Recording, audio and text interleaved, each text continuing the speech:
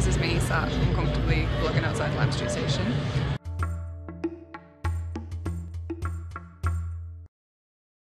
So it is light night. I am performing later at 10 PM outside the Metropolitan Cathedral, but until then I am going to go and explore the sights of light night because I don't normally get a chance. I'm normally performing during the earlier hours, so I don't really get a chance to experience light night for myself from the perspective of an audience member. So I'm going to go and do that, and I've brought my trusty camera along with me to take some exciting videos.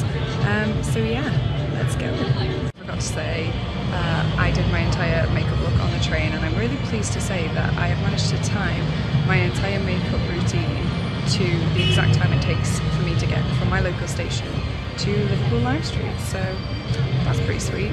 I'll just show you these pins as well. Absolutely in love. Look, it's Mia and Vince from Pulp Fiction. Are you excited? Because I am. Also, Pan's Labyrinth, Spirited Away, Evil Eye, and a Court of Frost and Starlight, which is currently proving to be more like a court of wandering and pondering because nothing is happening in that book.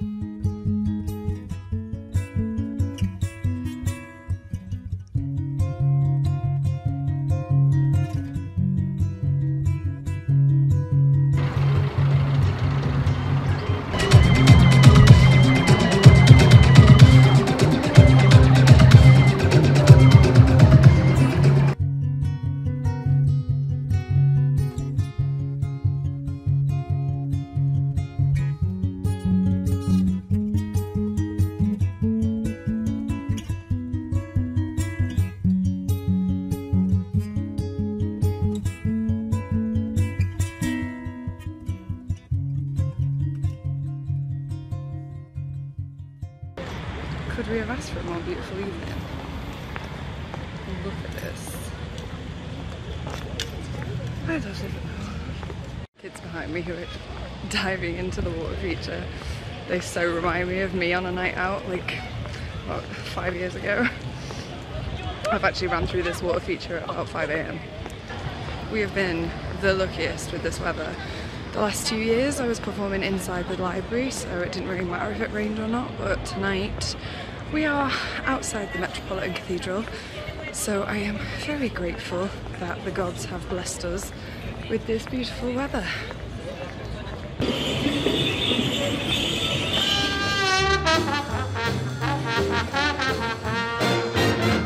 She likes the free, fresh wind in her hair, life without care.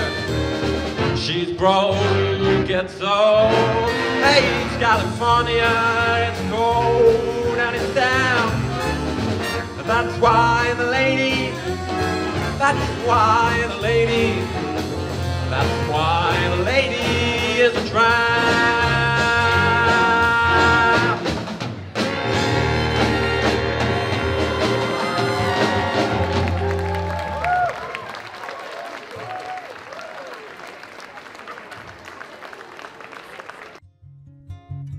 Actually, I didn't know watching this 2 nights